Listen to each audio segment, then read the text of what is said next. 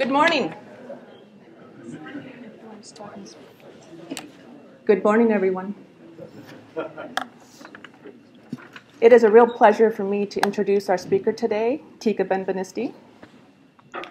Dr. Benveniste received her PhD at UCLA in immunology, and then she did postdoctoral training in neurology and tumor immunology, at which point she started her career at UAB Birmingham in 1986. And at Birmingham, she has a meteoric rise, and she now holds several leadership positions. So she holds the Alma B. Maxwell Endowed Chair. She's also professor and founding chair of the Department of Cell Developmental and Integrative Biology, one of those newfangled departments. She also serves as the Associate Director of Basic Science at the UAB Comprehensive Cancer Center and as Senior Associate Dean for Research Administration and Development. So currently, she is the past president of the American Society of Neurochemistry, and she was elected as a fellow in the American Association for the Advancement of Science in 2009. She also serves on several editorial boards and has chaired many NIH study sections. So in spite of these many administrative commitments, Etty has maintained Tika. She likes Tika. Tika has maintained a very active research program. She's the recipient of several grants to conduct research on the JAK-STAT pathway, and she works on neurological diseases, neuroinflammation, and glioma. But she also investigates the role of protein kinase CK2 in glioblastoma. So Khalil and I became acquainted with Tika a couple years ago at the last CK2 meeting, which was in Poland in 2013. And we are very fortunate that she was able to make it here today and talk to us about her research, and that this time there wasn't an ice storm preventing you from getting here.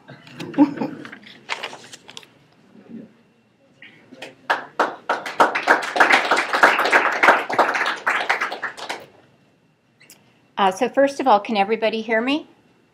Yeah?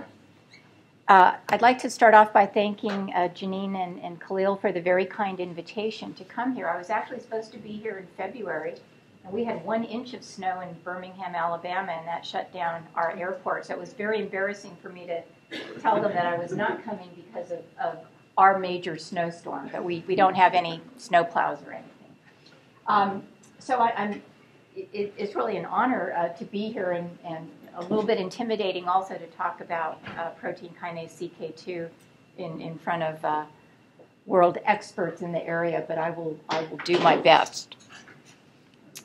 So what I'll tell you about today, just give you a brief introduction on CK2, a brief introduction on glioblastoma, and then talk about some of our published work on the role of CK2 in GBM. And then I'm going to do a 180 and transition into multiple sclerosis, and I will tell you why we're making that transition. Talk about the role of T cells in MS and their development, and then some very recent and unpublished data on the role of CK2 in T cell differentiation and autoimmunity, and then conclude.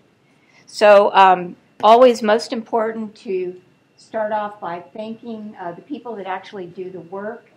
And the work on CK2 and autoimmunity is done by a very talented graduate student, Sarah Gibson, shown here, assisted by other people in the lab. And as Janine mentioned, we have interests in Parkinson's disease, in MS, and in brain tumors. And our funding sources are listed below.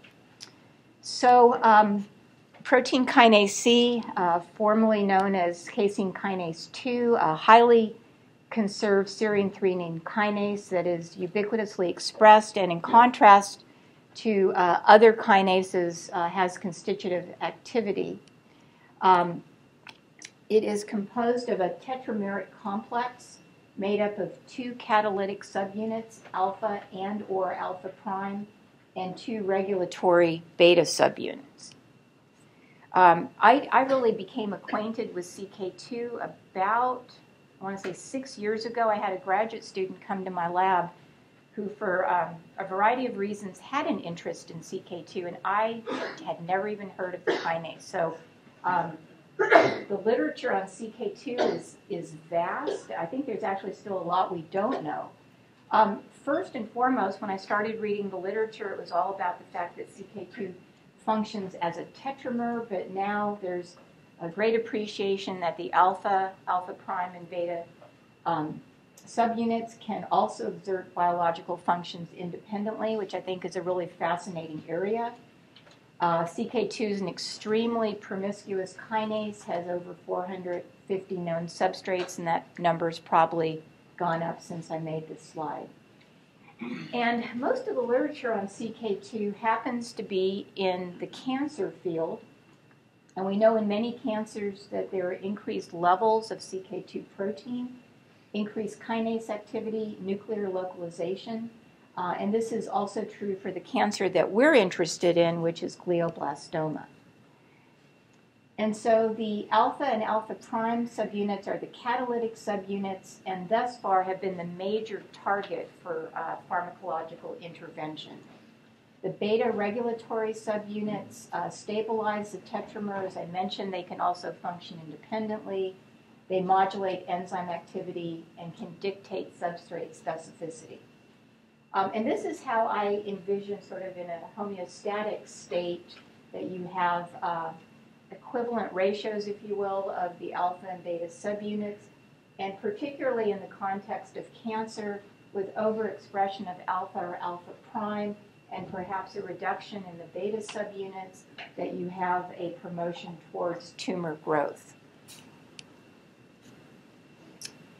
So there are many beautiful reviews out on CK2, and again, mostly in the field of cancer. And if you put CK2 in the middle here of the slide, you can appreciate that it affects functionality that allows for the promotion of tumor growth. Anti-apoptotic activity, inactivation of tumor suppressors, promotion of angiogenesis, promotion of immune evasion, and also affecting the growth and proliferation of tumor cells. And this is due to its ability to modulate, actually for many reasons, but of our particular interest is the ability of CK2 to modulate many signaling pathways that are instrumental in tumor growth. And the three that we've been particularly interested in are the PI3 kinase, mTOR pathway, the NF-kappa B pathway, and the JAK-STAT pathway. So we showed a few years ago that CK2 could potentiate the activation of the JAK-STAT pathway by interaction and phosphorylation of JAK kinases. CK2 is also a positive activator of the NF-kappa B pathway, by a variety of mechanisms. And CK2 also functions as a positive activator of the PI3 kinase pathway by inhibiting PTEN activity, which is a negative repressor of the PI3 kinase pathway. And also one of the hallmarks of CK2 is its ability to phosphorylate serine 129 of AKT, which promotes its catalytic activity. So just to give you a little bit of introduction on glioblastoma, this is also known as a grade 4 astrocytoma. It makes up about 40 to 45% of intracranial tumors in adults. It is a very grim cancer. Mean survival post-diagnosis, even after many, many years of research, remains at 12 to 15 months. So when people are diagnosed with GBM, the first thing is, if it's amenable to surgery, to do maximal surgical resection, plus radiotherapy, plus treatment with temozolomide. But the hallmark of GBMs is that it's not a well-circumscribed cancer. The surgeons can never remove all of the tumor, and the cells that are left behind are very invasive. And GBM is really, the hallmark is characterized by this invasive capacity of the cells and ultimately reoccurrence. There are a few patients that have survived long-term, but they have very serious cognitive impairment from the effects of radiotherapy. And our interest in glioblastoma, again, has been the signaling cascades that promote its growth. And shown here in cartoon form, we've done work, again, on all three of these pathways and have shown that there is aberrant activation of these three signaling pathways, as well as others in GBM. And you can appreciate that activation of the NF-kappa B pathway promotes cell survival, proliferation, and inflammation. The same is true for activation of the JAK-STAT pathway, which also promotes anti-apoptotic events and angiogenesis. And activation of the AKT pathway is very important for cell survival, migration, and differentiation. And we know that all three of these pathways are activated due to a variety of biological mechanisms, including overactivation of positive regulators and or deletion or mutation of negative regulators of the pathway. So we became interested, or actually I should say my former graduate student Ying Zhang became interested in what was the status of CK2 in GBM. So she embarked on a number of studies to look at mRNA levels of CK2 subunits, copy number variation. She looked at the functional implications of GBM by inhibiting CK2 kinase inhibiting CK2 kinase activity with a small molecule inhibitor, as well as using siRNA to knock down CK2 protein expression. We've also looked at the influence of CK2 on brain tumor initiating cell function. These are considered the stem cells that promote GBM growth, as well as looking at the role of CK2 in vivo models. So in data that was published in 2013, we used the TCGA portal for glioblastoma and determined that there was amplification of the gene that encodes for CK2 alpha was amplified in about 34% of GBM tumor samples. And this amplification of gene dosage was also associated with an increase in mRNA levels. And this was determined looking at two different data sets from the Broad Institute as well as UNC. So we have amplification of the CK2 alpha gene as well as increase in mRNA level. Now, we also did this for CK2 alpha prime, the other catalytic subunit, and saw that it was amplified in only 2.8%. And interestingly, CK2 beta, encoding for the regulatory subunit, was deleted in 14.1% of patients. I'm not going to show you any of the data on CK2 beta, but we do think that it may function as a tumor suppressor in GBM. Okay, so one of the approaches we've used to study the role of CK2 is using the drug known as CX-4945. This is the first CK2 inhibitor to enter the clinic. It is a potent, relatively selective ATP competitive inhibitor of both of the catalytic subunits. And the models that we've used to study GBM, went one too far, are shown here. We're very fortunate to have a brain tumor animal model core in which all patients that are operating on for GBM, a portion of their tumor comes to this core and is immediately put into the flank of a nude mouse. So these tumors are, this tumor material never touches plastic.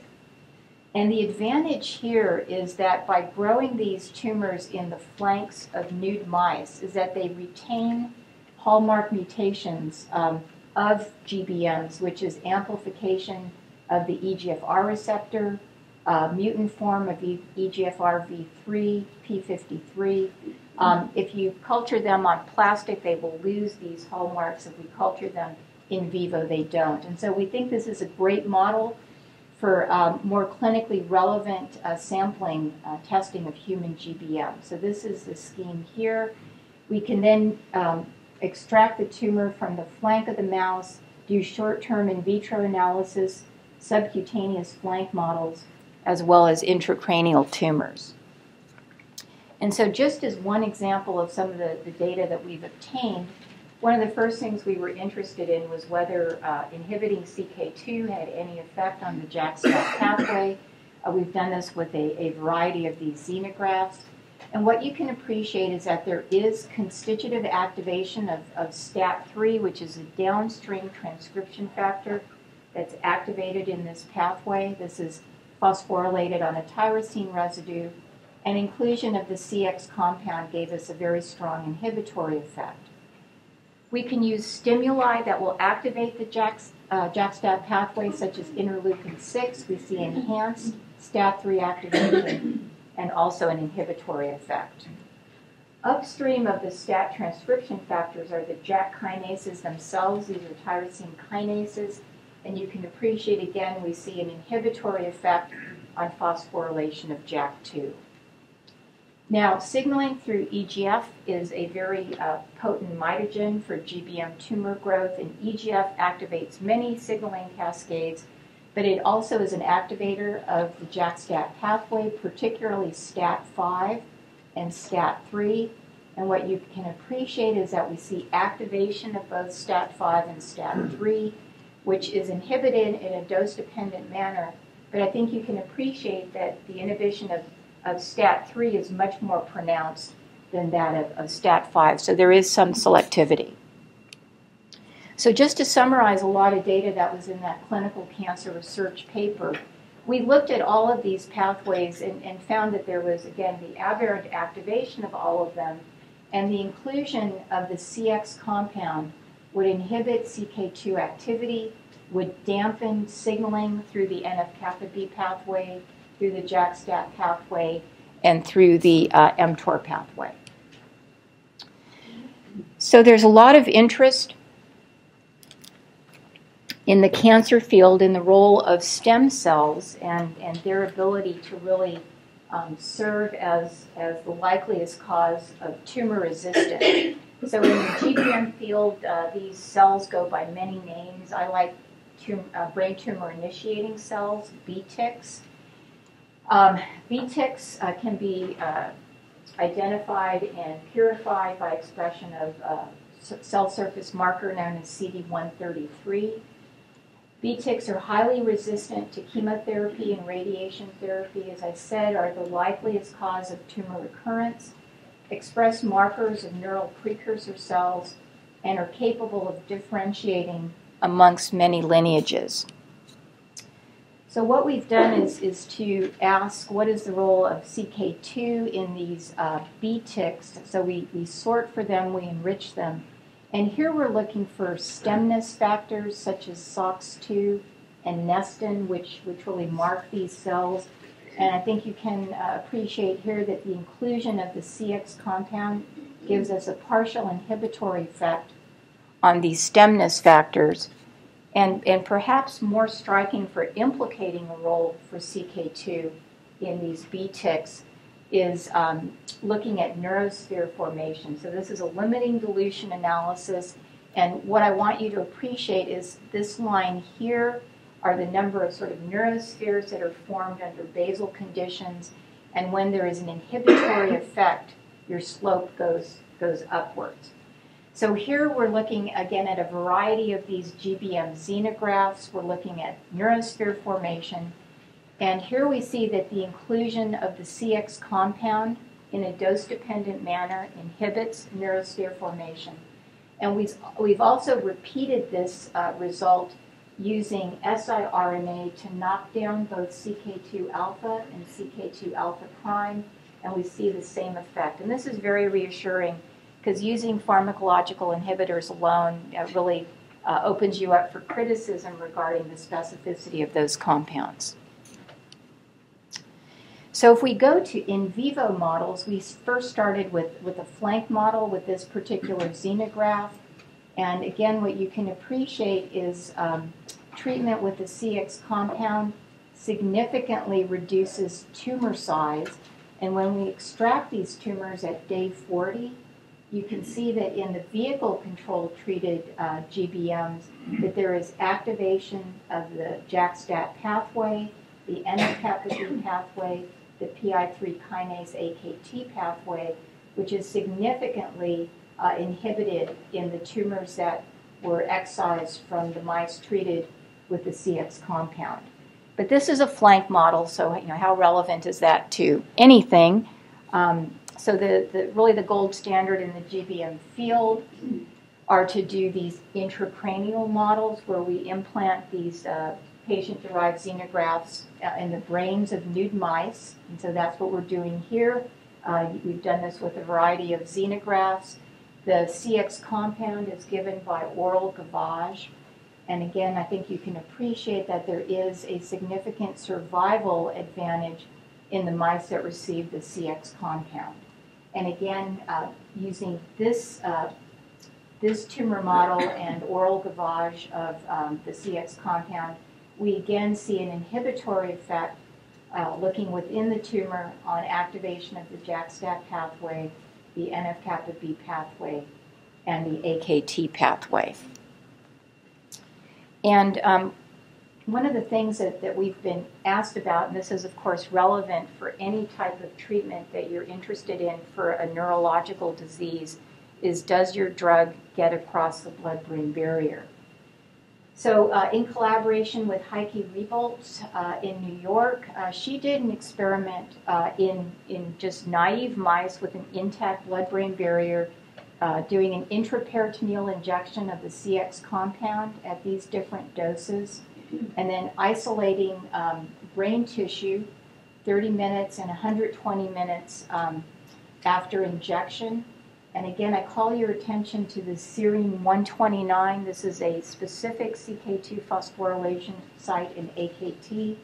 And compared to its constitutive phosphorylation in control brain, I think you can appreciate that there is a substantial inhibitory effect on this phosphorylation site as well as serine 473.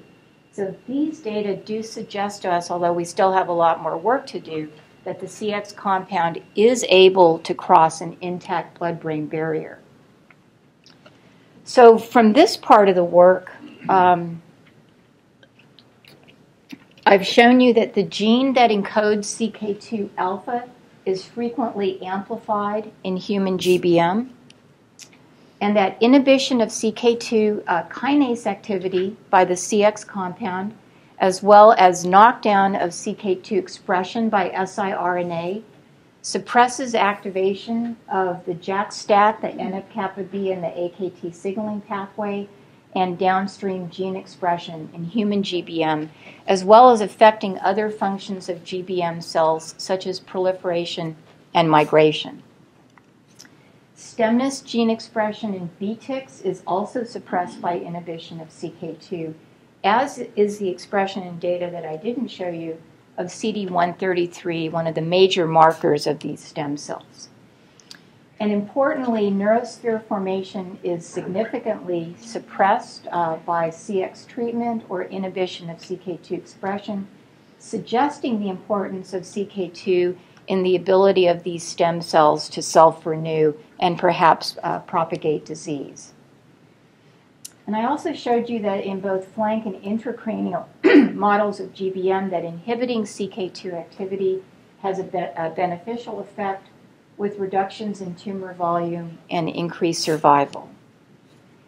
And also, our data does suggest that the CX compound is able to cross an intact blood-brain barrier as evidenced by the suppression of AKT phosphorylation. And we are currently in the process of hoping to get a phase 1 clinical trials in GBM patients that have recurred for treatment with the CX compound. And this is in collaboration with Dr. Bert Neighbors, who's a neuro-oncologist at UAB. Okay, so now we're going to do the total 180 switch. Other aspects of my lab are interested in the role of the immune system in CNS diseases. And so we're interested in cells of both the innate an adaptive immune system in the context of the autoimmune disease of multiple sclerosis.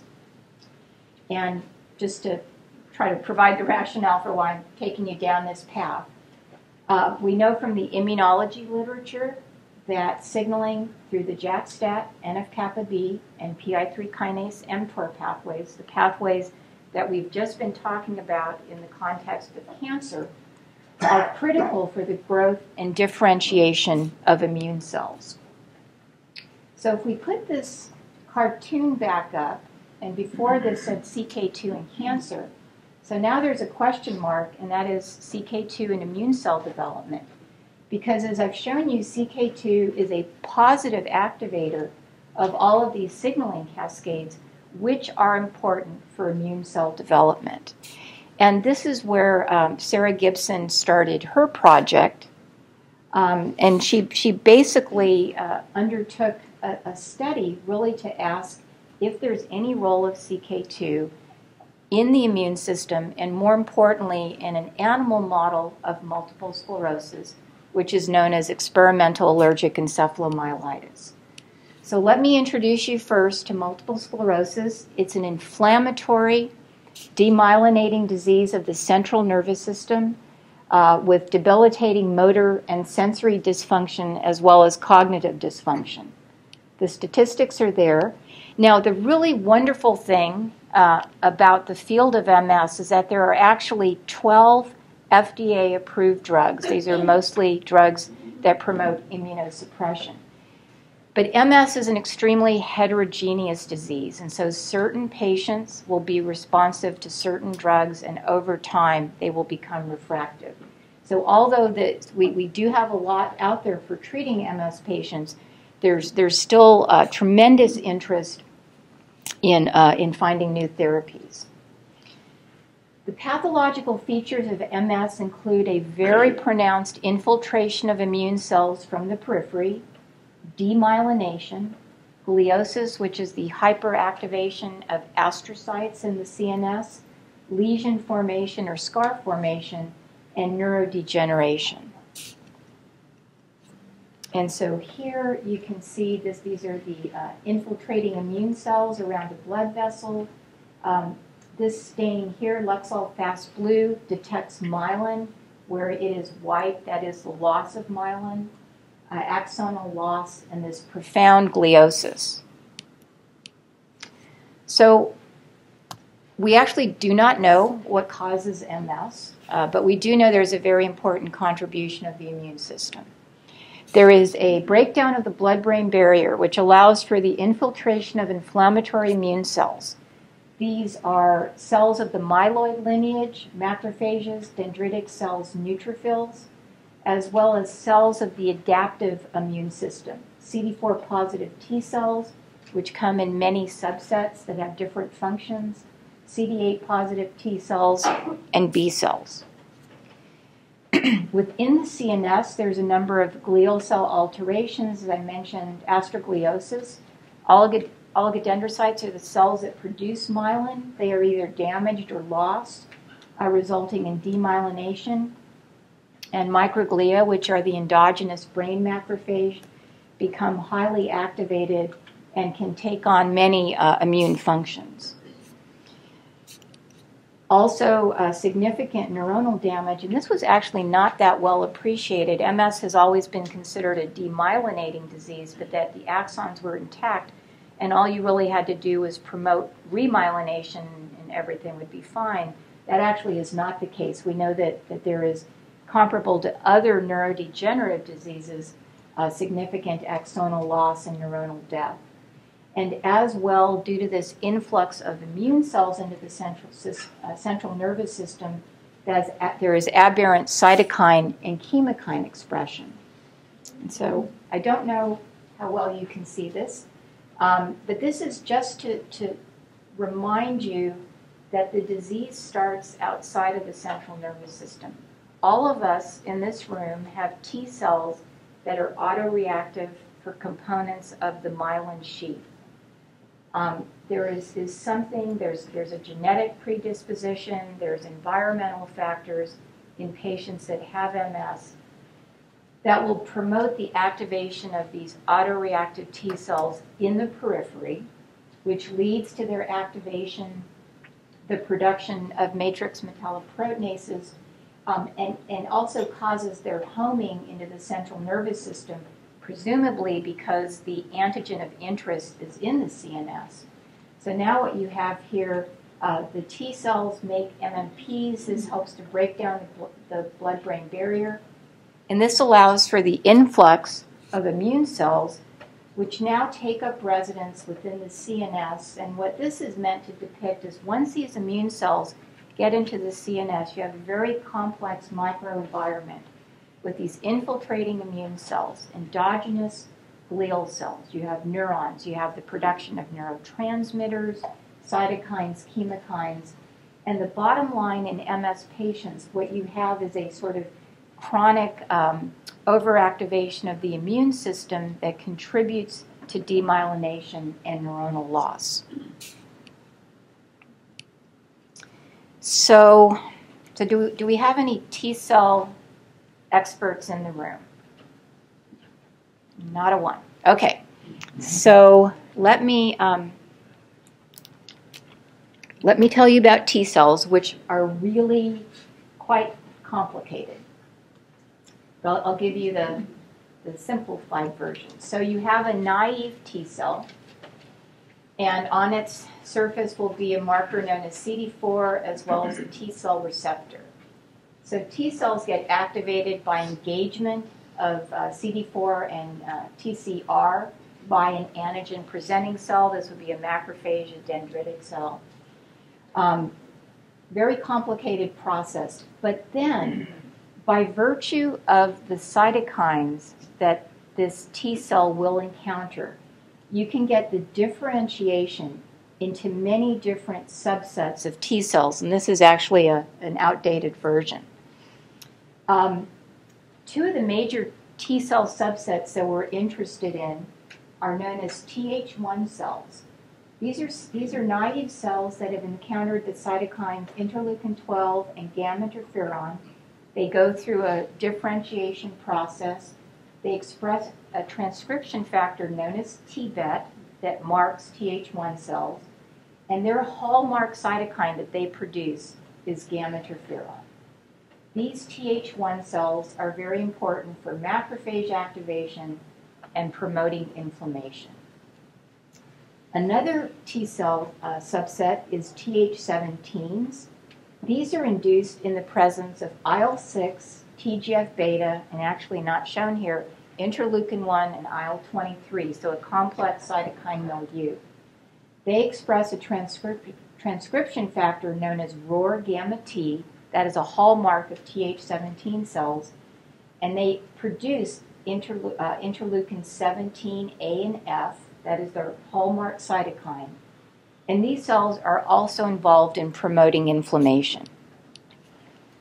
Now, on the other side of the spectrum are what are known as T regulatory cells.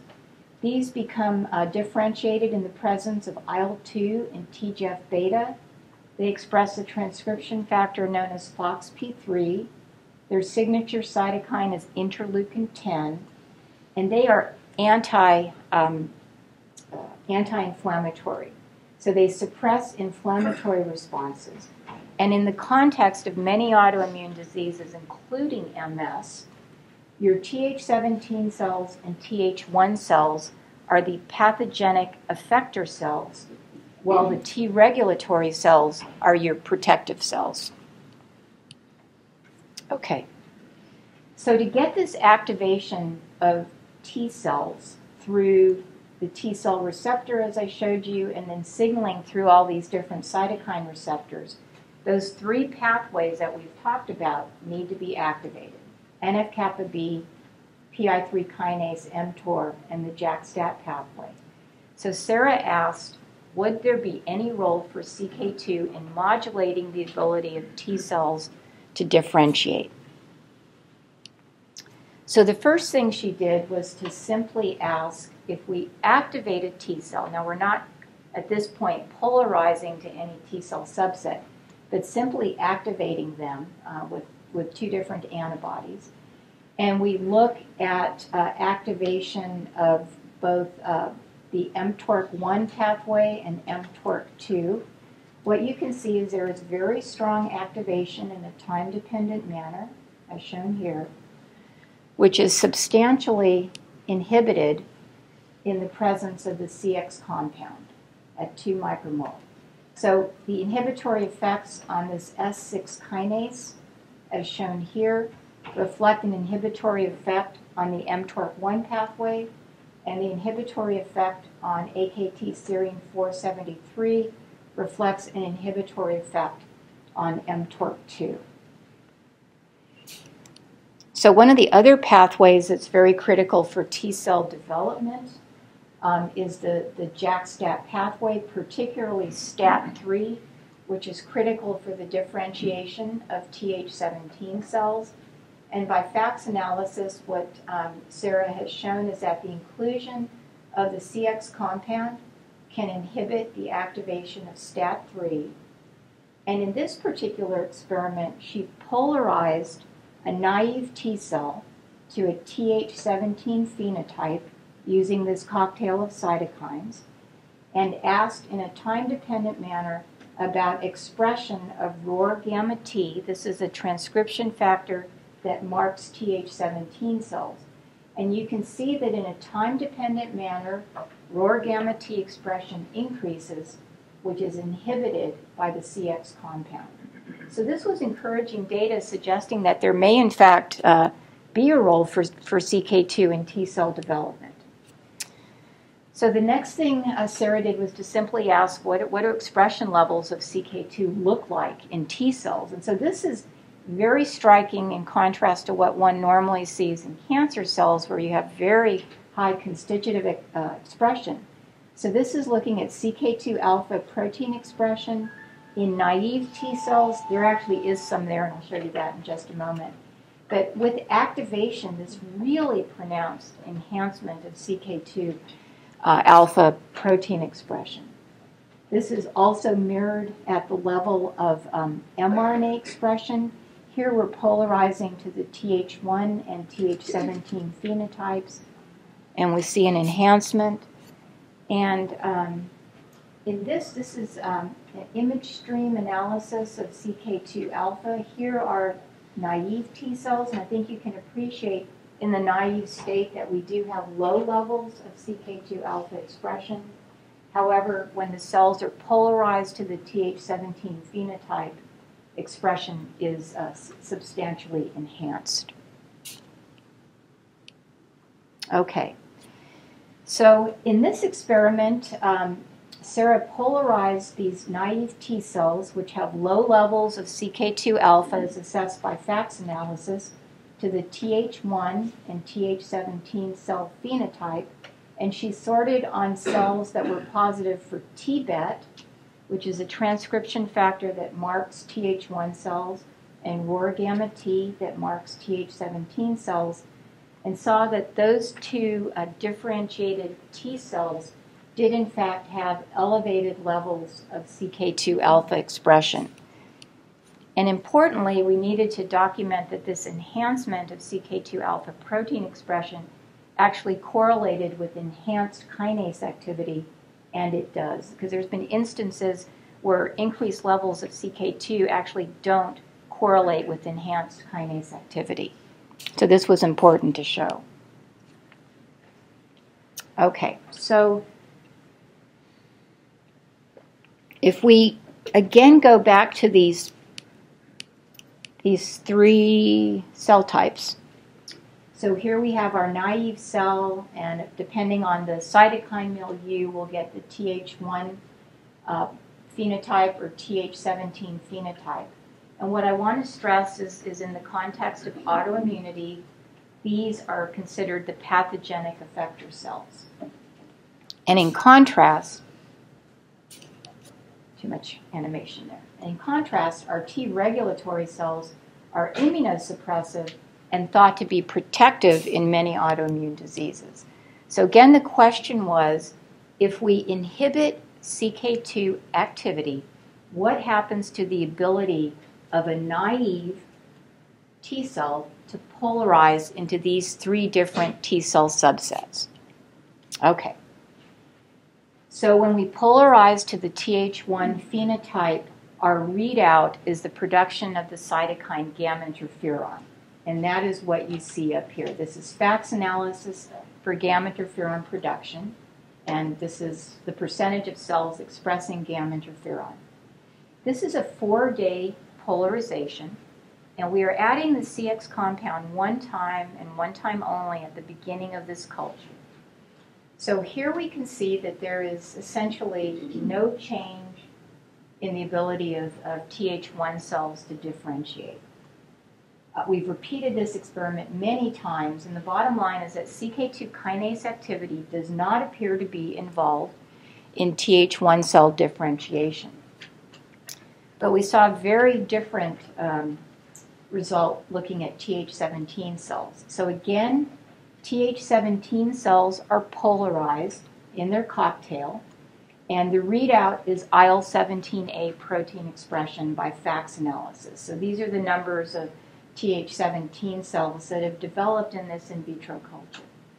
And what you can appreciate is that with the inclusion of the CX compound, again adding it at day 0, we're measuring 4 days later, a substantial inhibitory effect on Th17 differentiation. All right, so here's where things get a little confusing. What I didn't mention is that T cell polarization is very plastic.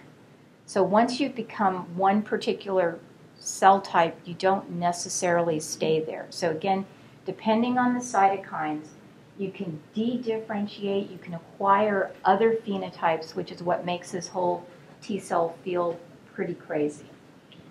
So I say that to tell you that even when we polarize to the Th17 phenotype, we actually see a certain percentage of T regulatory cells. So this kind of doesn't make sense because Th17 cells do one thing and T regs do a totally different thing. Nonetheless, what we saw is that the percentage of T regulatory cells was actually enhanced when CK2 activity was inhibited. So, if we now go to panel C, using the classical differentiation scheme for T regulatory cells, we also see that the inclusion of the CX compound enhances the differentiation and polarization of T regulatory cells. And this is just to show you, again, we're looking at Th17 cell differentiation, as shown here. When we add the CX compound at time 0, looking 4 hours later, we see an inhibitory effect. And we can add it as late as 24 hours, still see an inhibitory effect. We start to lose it at about 48 hours. And one thing that was an obvious question is, are we just killing off our Th17 cells? That could certainly be a possibility. So here we're looking at T cell proliferation with vehicle control as well as the CX compound. I think you can appreciate that there's not a substantial effect on the ability of these cells to proliferate. Okay, so this in vitro data suggests that CK2 kinase activity is important for the ability of a Th17 cell to polarize, and that it also represses the development of T regulatory cells. So as I mentioned, these are cells that are very important in MS, as well as the animal model of MS, which is EAE. So EAE can be induced in, there's many different models, can be induced in many different ways. What I'm going to show you data on is what's called active EAE, and this is where mice, these are, excuse me, C57 BLAT6, are immunized with neoantigens. What happens in a time-dependent manner is a disease course that I'll show you in just a moment. What we know is that EAE is caused by CD4-positive T-cell-mediated immune responses directed against the myelin sheath, important contributions from macrophages and microglia, and again, the Th1 and Th17 cells are the pathogenic cells. Tregs and Th2s are the immunosuppressive. So there's an initiation stage in which there's activation and expansion of autoreactive T cells outside of the CNS, and then the effector stage in which these T cells have now crossed the blood-brain barrier and have taken up residence within the central nervous system. So in this experiment, Sarah did the immunization. Here we're using a MOG peptide, and this is the course of disease: onset, progression, peak, resolution. And it's a great model because you can actually see the clinical symptoms and score them. What she did was to isolate cells on day 9, so this is sort of pre-onset, and ask about what cells that are important in EAE might express CK2 alpha. So what you can appreciate is that we saw high levels of CK2 alpha at day 9 in the draining lymph nodes, and this is one of the immune organs in which these T cells are becoming hyperactivated. If you go longer, now she sacrificed mice during disease progression, as shown here. And again, looking in the draining lymph nodes, you can see that CK2 alpha expression has diminished, but rather when we look at the T cells that are isolated from the central nervous system of mice with active disease in spinal cord and brain, we see higher levels of CK2 alpha. Now, if she does an experiment where she pre-treats these animals with the CX compound at 20 mg per kg, again by oral gavage, and then does the MOG immunization and sacrifices them at day 9, what she wanted to ask in this experiment was whether treatment with the CX compound could affect any of these signaling cascades or T cell differentiation in vivo. So at day 9, she isolated T cells, CD4 positive T cells from the spleen. And again, I think you can appreciate that there is a decrease in AKT phosphorylation, as well as other substrates of the PI3 kinase mTOR pathway. When she also looked at cells from the draining lymph nodes, she isolated T cells and polarized them. We could appreciate that there is a decrease in the percentage of Th17 cells, whereas there was no difference in Th1s, which is very comparable to what we saw in vitro. And perhaps more importantly, we can isolate these infiltrating immune cells from the spinal cord and again polarize them and ask what is their differentiation status. So polarizing to the Th17 phenotype, we saw that in the spinal cord, here we have 14% Th17 cells, which is decreased to 1.6% with mice that received the CX treatment. And another subset of T cells that are considered very pathogenic are those that are called double positives. So they actually produce both IL-17 and gamma interferon, as shown here. And this double positive subset is also inhibited by the CX compound. So this led Sarah to perform an in vivo experiment using the CX compound to see what effect it might have on EAE disease development. This is the mice are pre-treated with the CX compound for 1 week, and then we immunize them. And here's the disease course, and you can appreciate that the mice that received the CX compound did not have any delay in onset but had reduced disease severity, which when we look in the spinal cord was actually associated with an increase in Tregs, the immunosuppressive cell type. But the more important experiment was to do more of a therapeutic application of the CX compound.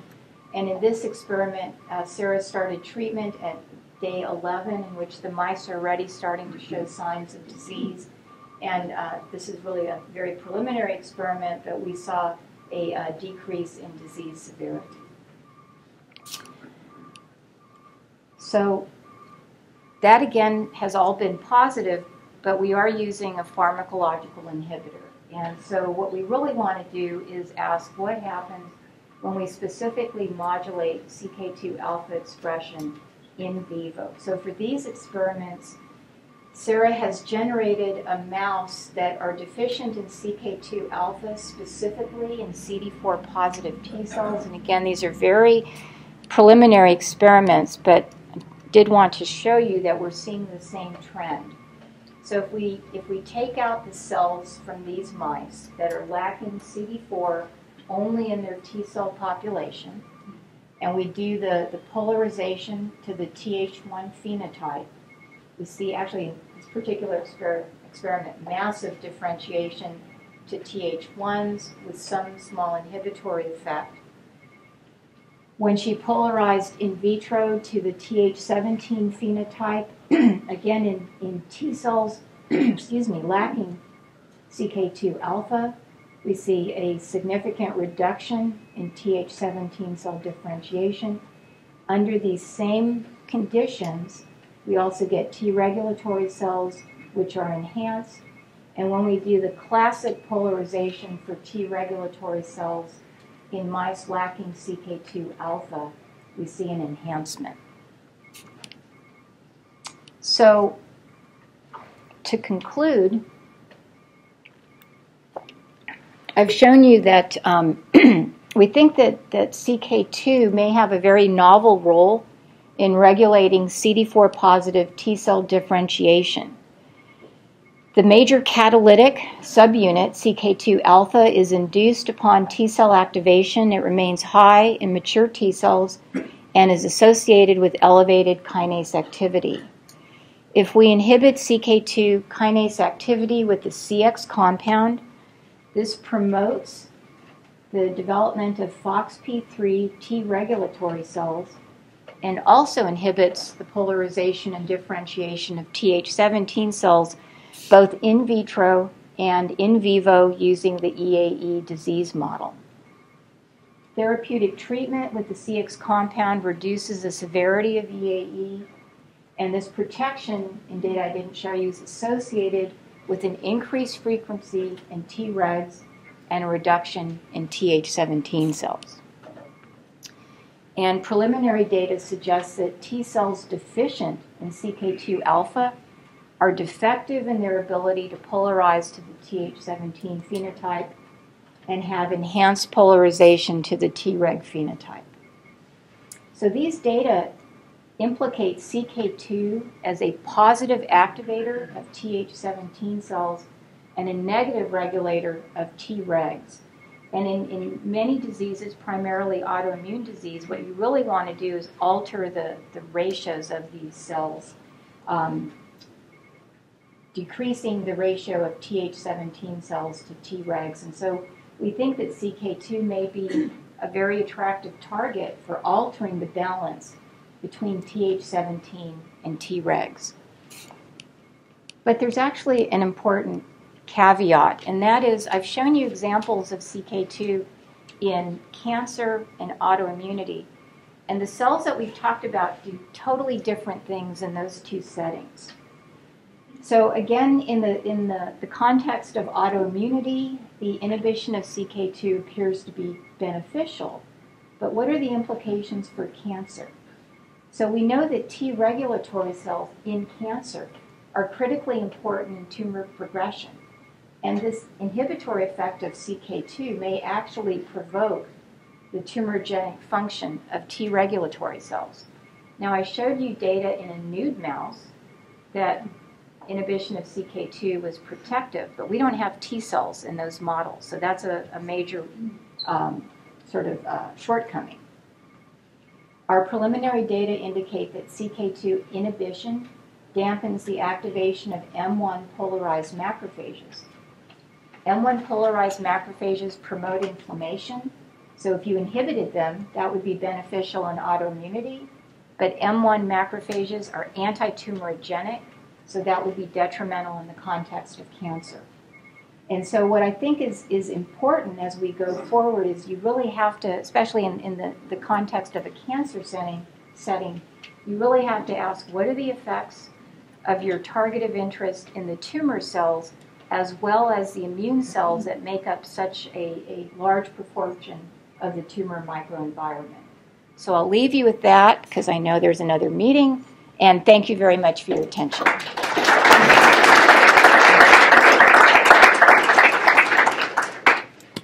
Yes. Fascinating talk. Thank you. We've known, obviously, for a long time that MS is one of the few autoimmune diseases that is induced by cells rather than antibodies. And from your data, I gather you think that it's much more related to the C17 than the Th1. Is that correct? Yes.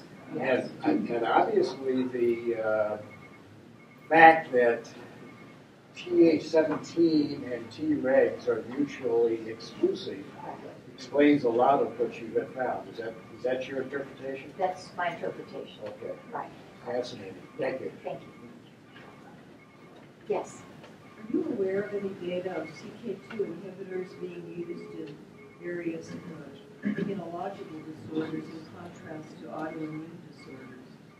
You know, so the only data I could find was a paper using the CK2 inhibitor in a fibrosis model, which was beneficial. And I think there was also one paper, you guys would know better than I think there was one in a kidney, an inflammatory kidney model. But those are the only two that I've seen. So I think the field's really wide open in that regard. I was wondering, how is CK2 distributed in the glioma cells? Is it, like in many models that we have studied, it's more concentrated in the nucleus of cancer? I was wondering if you observed similar. Yeah, so in many cancers, CK2 alpha in particular tends to be more localized in the nucleus. You know, interestingly, it depends on the glioma cell. Well, so there's many different subtypes of GBMs based on genetic markers, and we have found that in some of the subtypes, CK2 alpha is predominantly in the nucleus, but in other subtypes, we've seen both nuclear and cytoplasmic distribution. But we've never seen exclusively cytoplasmic. Yes. Have you looked at the CK2 distribution in the cells in the experimental animal model brain lesions at all? So we are. And do you see, in addition to the dampening effect, do you also see a reduction in neuronal loss? So those are ongoing experiments that Sarah is doing, hopefully as we speak. Because I think it'll be fascinating to see what is that beneficial effect due to, and more importantly, to your point, if there was any, so the big thing in MS is not only to suppress the immune response, but to promote remyelination. Right, and hopefully inhibit neuronal loss so you don't get accretion of neuronal loss. And you showed activity in both the spine as well as in the central nervous system. We look at brain separately from the spinal cord. Right, because a lot of the really debilitating progressive forms are localized much more in the spine than in the brain, but the cognitive issues reside in the brain. Exactly. Exactly. Yeah, and that's why we actually look at those two areas separately, because they do manifest as very different disease states. So the elevation in CK2 and the T cell activation, is it because of new protein synthesis or we haven't done that experiment. We should just try that. I don't know. So in the glioma model, I was noticing, at least from the data you showed, that it looks like there's differential potency for the CK2 compound as far as how far it downregulates each one of the three pathways. JAK-STAT looked like it was probably the most sensitive. AKT showed a little bit of differential sensitivity in the treated animals. I was wondering if you had considered or tried actually synergistic combinations of mTOR inhibitors or anything else to look at how that affects tumor progression and tumor growth in that model. So we're using the CX compound in combination with some of the mTOR inhibitors, and we're also using it with some of the EGFR inhibitors. And at least in vitro so far, it looks like there is either an additive and or synergistic effect.